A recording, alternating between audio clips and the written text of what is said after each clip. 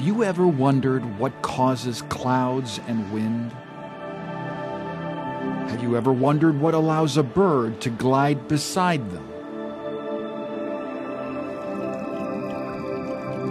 Have you ever wondered what makes water boil?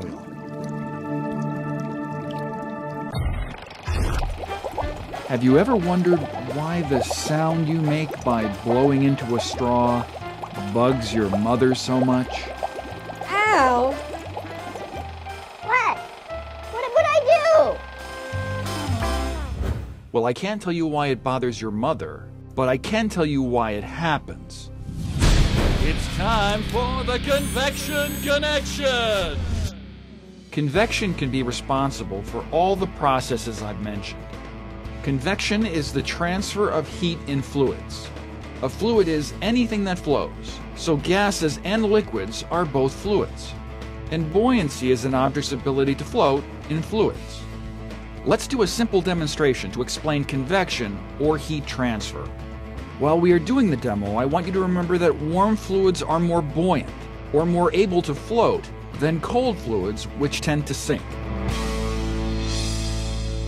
Let's use a glass box filled with room temperature water. When the water is completely calm, add a drop of red food coloring on the left side of the tank. Heat the water under the drop of red food coloring. The heat causes the red food coloring to rise. That is convection, or a transfer of heat. The water that is colored red is now becoming warm, and therefore less dense than the water around it. Because of this change, the water that is red rises and spreads out. Convection Connection! Now let's take a blue ice cube and put it in the upper right corner of the tank.